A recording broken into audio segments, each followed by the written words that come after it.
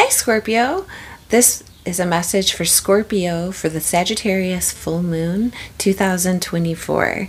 We're going to start with the violet healing fork. So let's just take a deep breath and begin.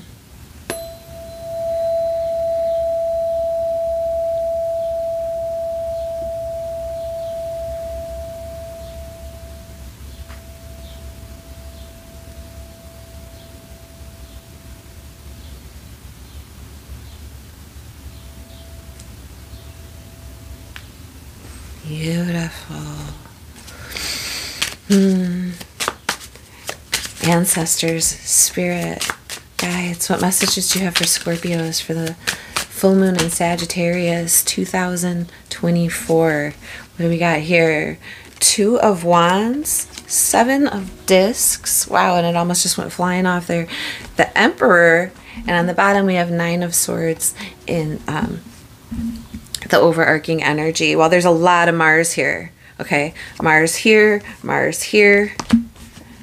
That's the ruling planet of the Aries house, which is the house of self, right? It really feels like you're trying to figure out, you're at a crossroads at this moment of which way to go. And it's really, it's almost, I feel like the way that you're handling how you're going to set forward in motion the next stage of your life, how you're going to take control of the scenario here, right, is there's like this protective instinct, protective energy that is being propelled by anxiety, right? It's almost like, see how he's got that apple and he's holding it tight right there, and it's because he's worried that something might happen to it after putting all this work into something. It's like you are in this space at a crossroads where something new could be built, and it's about this patience and taking the time of the patience. But be careful that in that time you aren't sowing seeds of anxiety,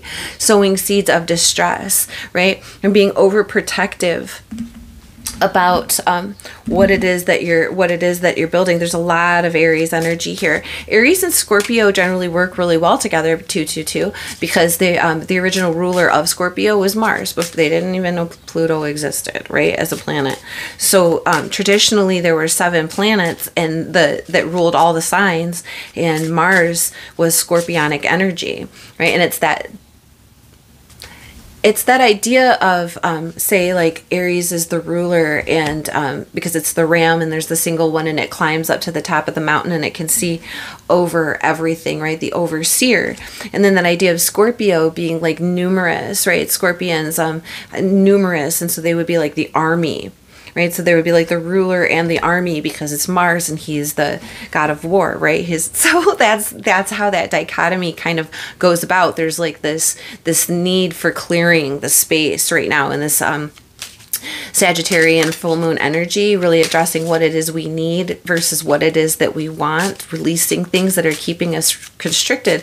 And it feels like during this moment of time, focus on what you're investing in, focus and be patient, because the seeds grow at night, the seeds grow in the dark, right? And so that crossroads that you're at, that thing that you're worrying about, is almost like there is a solution. It could be someone like big boss energy. It could be you bossing up and taking the lead, taking control. And we have perception, right? It's all in a matter of how we're seeing things, how things are being perceived. And so if we're looking at things in a fearful mindset, it's going to amplify that anxiety, right? And that's what I'm saying. Don't plant seeds of anxiety. Take that moment for your new beginning. Stand firm in that investment.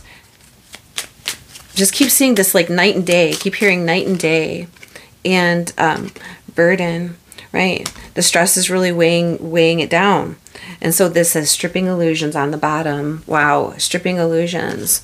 Are you worrying for worry's sake? Are you worrying because you're trying to cover all your bases before something happens? Mitigate things. And it's a matter of the perception. Don't carry these burdens into your new world, or to take control over the situation and be in power of yourself, be the big boss energy of yourself. You're carrying around things that you might not need to worry about.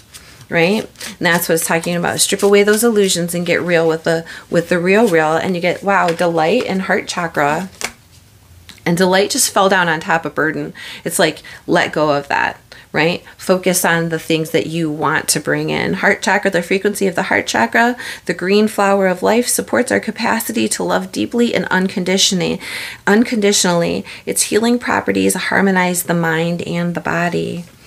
And delight, the frequency of delight supports our capacity to create and experience feelings of intense joy and happiness.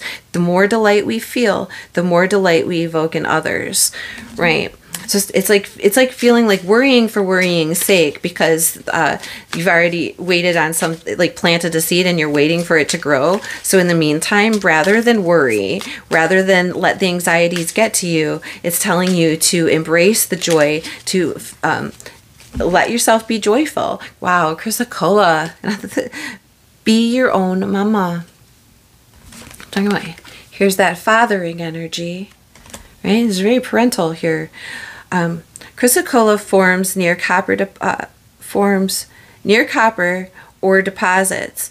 Hence its wavy blue-green swirls left behind by the oxidized metal. Like other materials associated with copper, think telephone wires. Chrysocolla opens up channels of clear communication. Who needs it? Anyone entangled in the 24/7 fear cycle propagated by the political media complex, and those who can never find the right words. Where to put it? Hold it high on your heart and breathe. When to use it? When you feel small and vulnerable and are looking for someone to parent you.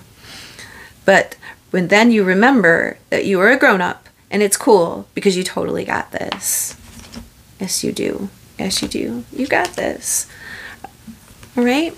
I hope that was helpful. I hope that you got something out of it. Thank you so much for being here. Thanks for remembering to hit the like and subscribe buttons. It really does help. And thanks for coming back and seeing us again next time.